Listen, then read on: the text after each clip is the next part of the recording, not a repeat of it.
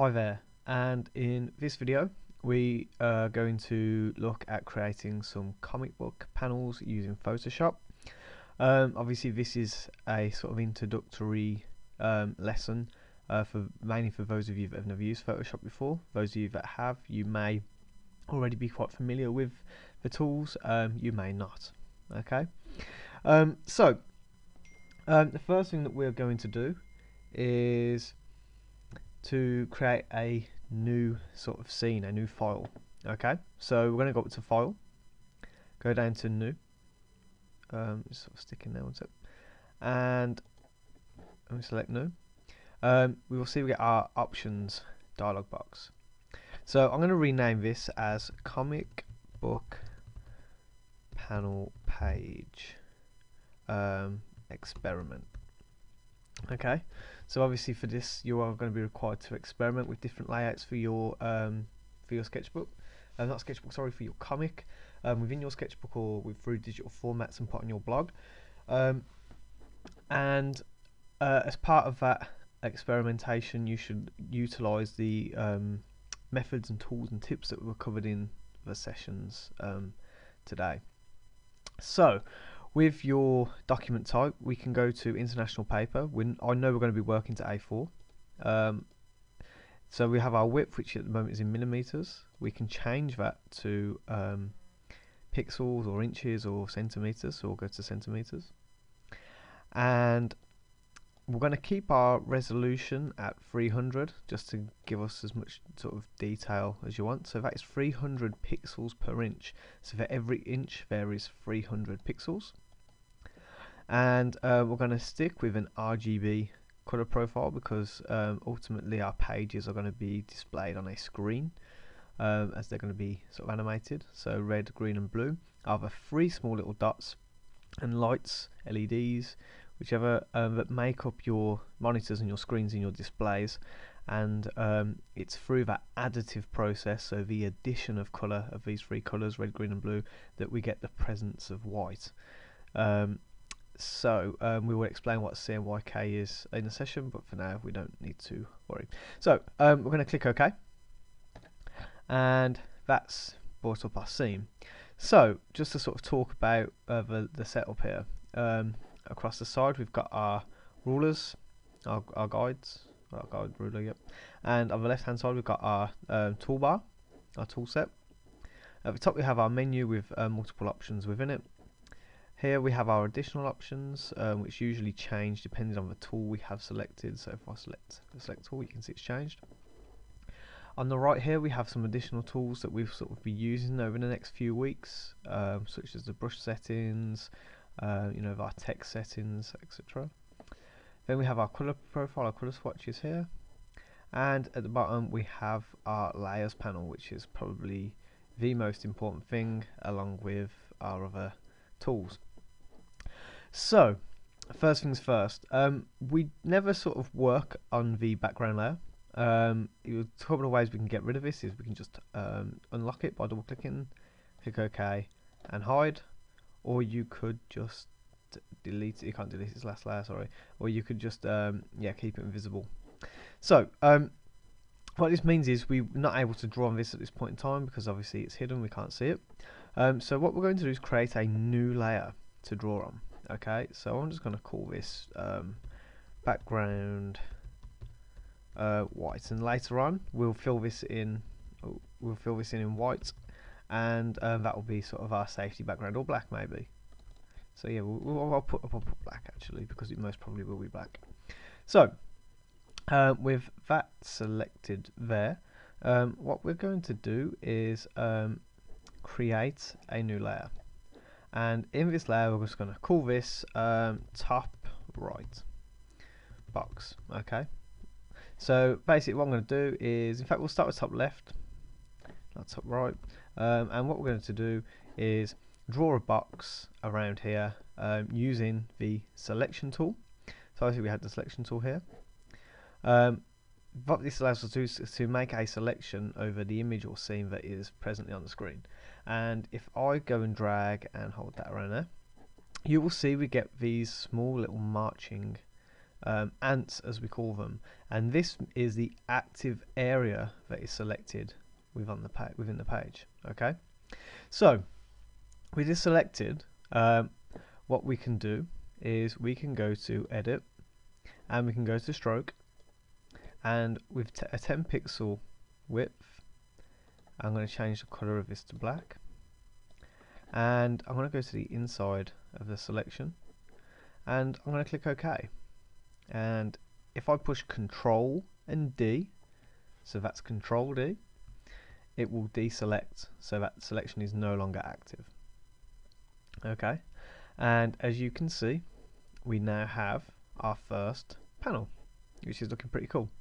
So again, we can go through and we can add more panels in just by dragging, selecting, and putting those in there.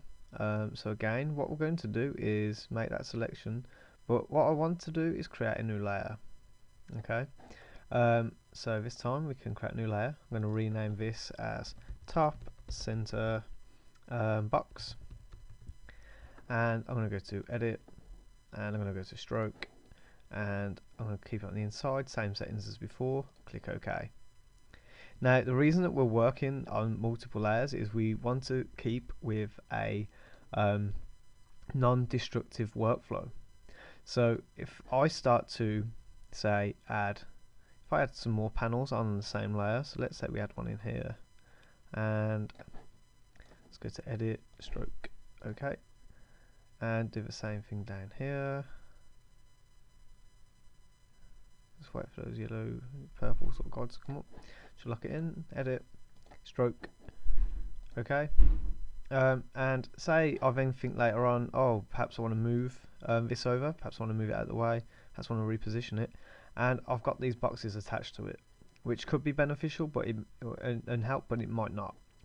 Okay, so what we tend to do is keep everything on a separate layer. So I'm just going to push Control Z, which is undo. If you want to do multiple steps, you need to hold Control, Alt and Z, otherwise it will only undo. It will flip between the last step and the current step continually. Okay, as you can see there. So if I just take that back, Control D to deselect, and actually if we look at these two, they probably won't even match up in terms of their size and their width, so as you can see they're not equal. So I'm actually going to delete that. So I'm going to take this box and I'm going to take it down to this bin. So with a new layer, we've got the sticky pad down here. I'm going to create I'm going to duplicate this layer, and one shortcut way of doing that is to drag this box down to the sticky pad. Okay, and you'll see it comes up here with the top left box copy, and it's placed it on top of our previous box. So if I just try and select that, and if I hold shift, it will sort of snap that out. And I'm going to change that now to top center box. Okay, so that's looking cool, and I'm not sure if we're going to have enough room to get an additional box along here. I think we've probably used quite a bit there, so I'm going to move that right across and move that right across, and if we just duplicate that and pull that in, yeah, I've probably made that too big there.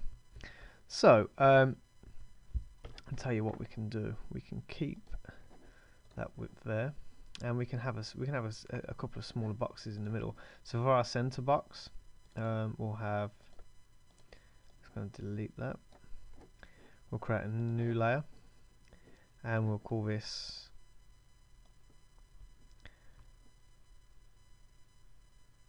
top center box A. So edit, stroke, okay. Top center box upper, and we can duplicate that and create top center box lower, and we can just delete the copy from the name. and then we'll move it down. We'll just select that, and we'll move it down like that. Okay. So the next stage is to start thinking about some of the other tools. So if you're going for quite a sort of vertical and horizontal box layout, which is perfectly fine, the rectangle tool, so the rectangle selection tool, is really useful. Now maybe you actually want to create something with a bit more dynamic, something a bit more dynamic within your scene, within your layout. So there's a couple of tools that we can use for that. So the main one that we're going to sort of use today is the polygon lasso tool. Okay, and a polygonal lasso tool. So if you can't see it from this menu, I've got the magnetic lasso tool selected there. If you just hold the left mouse button or hold down your tablet over this, it will eventually bring up a new menu option. Okay, and then from this, what we can do is take this out, and as you can see, we can move that in. If we left mouse button click and drag move, we can actually put that in any place we want. Now if I hold shift and start to do this, you'll see that it snaps. Okay, and you can see that it's just snapping around the scene. Okay, so I'm actually going to bring this down at 45 degrees. I'm going to bring it to around here, I think. What should we say there? So what I'm going to do is try and pull the top line here, and I'm going to use this as a sort of reference to get the same width there.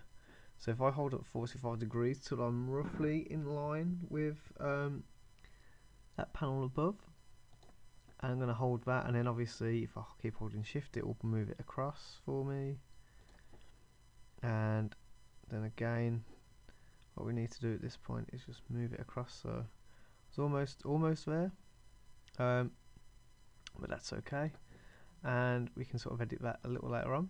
And what you'll see there, which you probably just missed, so let me just undo that, and I'm going to do that again, is when we are complete, so I'm just going to hold shift, move down, probably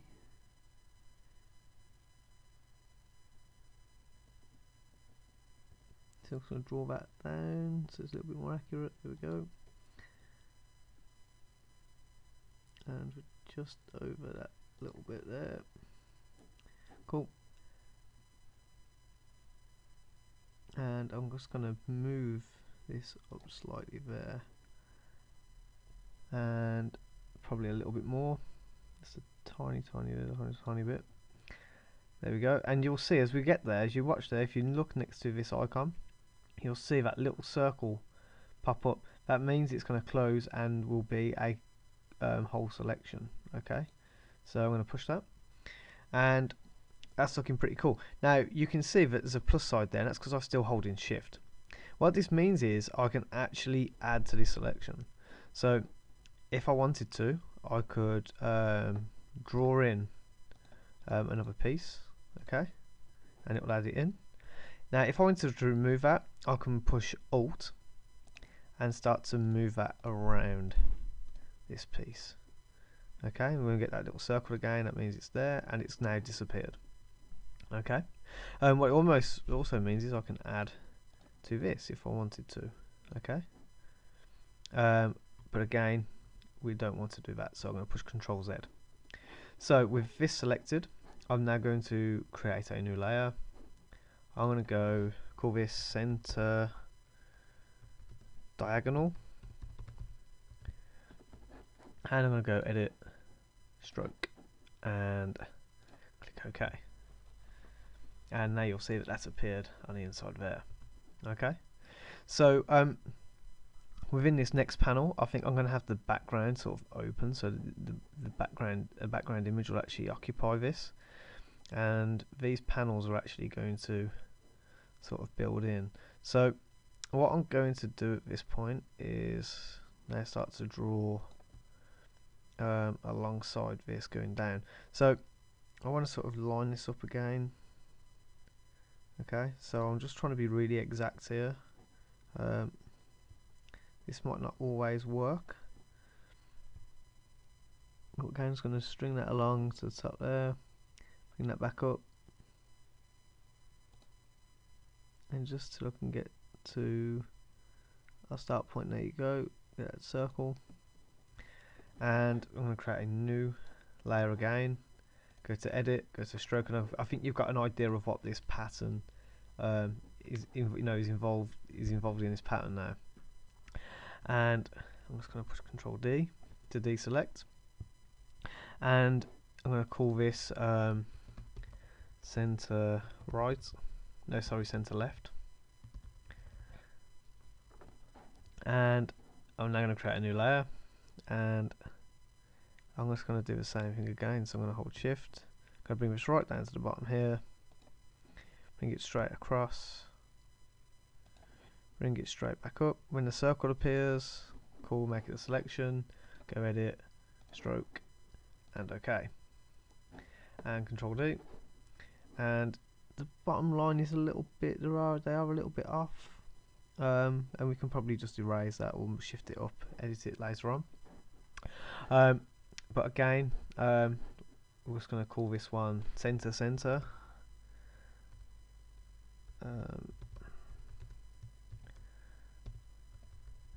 Okay. And finally at the bottom, I'm going to have one sort of long running panel maybe.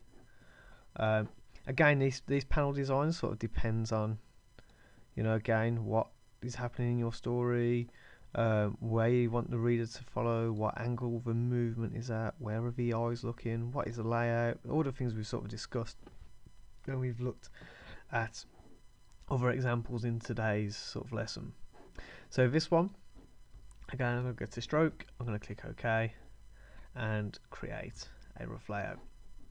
So again, we do have some bits that are slightly off, mainly this bar here, and again we can sort of go in and edit those, which we can do. We'll do some now. Actually, we'll do some now.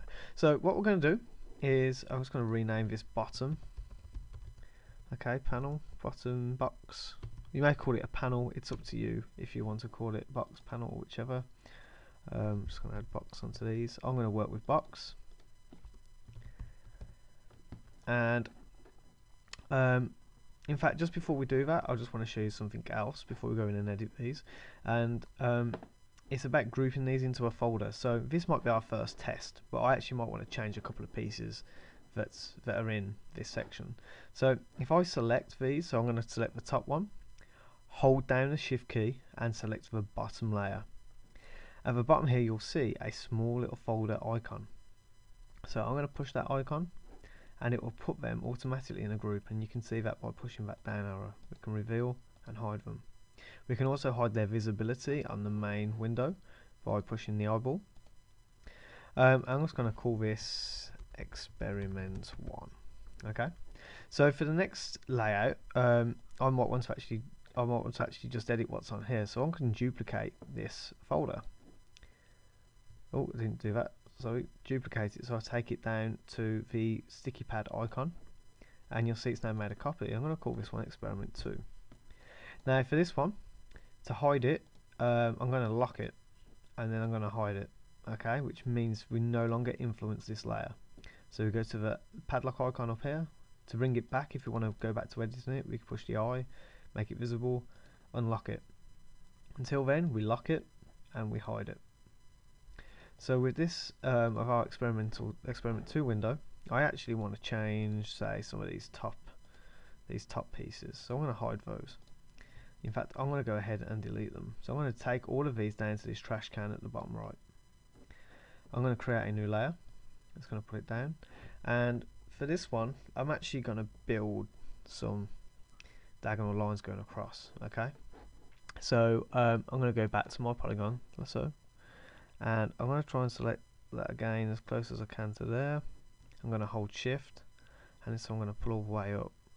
Okay, and I want to sort of pull that to around there, and I'm going to go for one sort of dot in there, and this time I'm going to try and pull around the same length across. Okay, and then back down. Gives us this really big open window. and we are sort of forming around here, and it can hurt your eyes after a while. As you can see now, we've got that opened up. So I'm going to go to edit, stroke, and color black, 10 pixels on the inside. Okay, and there's that here. I'm going to rename this as entry point.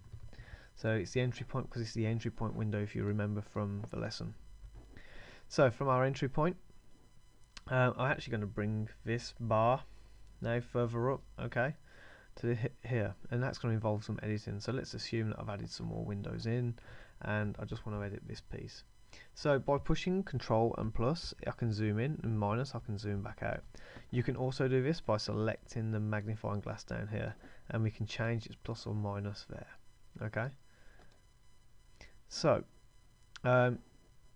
with our layer, you can sort of see we've had a bit of an error there, so obviously that will need to be fixed up later on.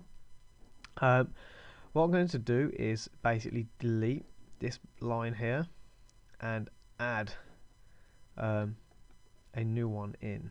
Okay. So one way of doing that would be to get your selection tool and to select these points going across. So I'm actually just going to take that up there and bring that there. And with the layer that we want to edit, so if we remember we were center diagonal, I'm going to go to the eraser, or I could push E, and I'm going to just click and delete that away. Okay, so I'll put Control D once that's done. Now I'm going to scroll up because I know I want to add into this section. So if I just move up slightly, there we go. We now have our window complete. There we can see everything we need. So with the polygon lasso tool, I'm going to select the outside. Now we stroked the inside, which means our line was travelling at this very, very outer point. So I'm going to select that there, and we're just slightly off, so we just want to go on the inside of that slightly. There we go. And I'm going to bring that up by holding shift to roughly where the outside of this line is here. And I'm going to bring this down.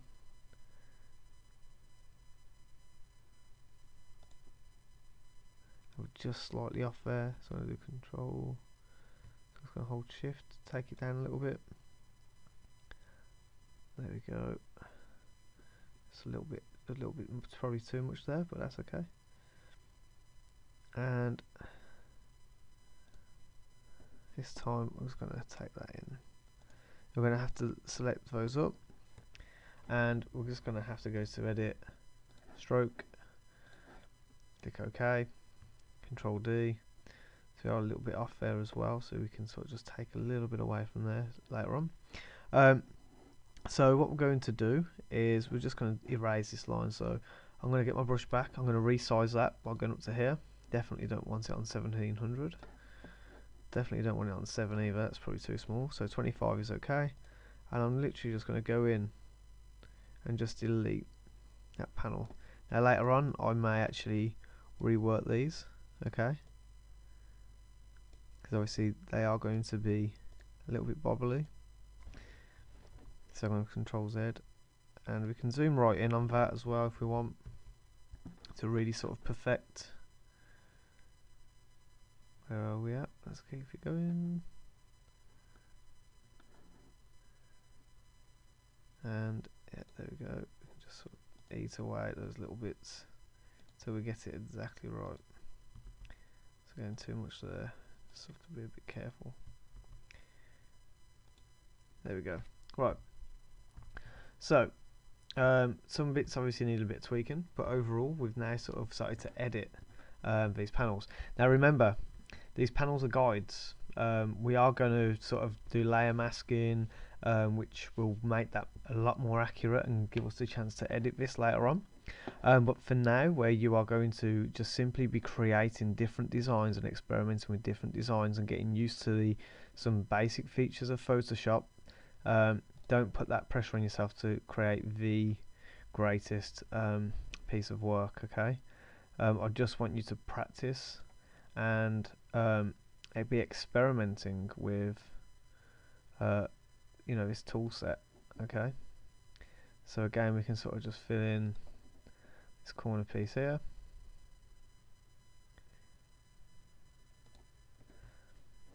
and we can create a new layer again, and edit, stroke, and okay, Control D. And I've got a feeling actually we probably edited the, oh no we did, we added it to the right layer. Good, we had the layer selected.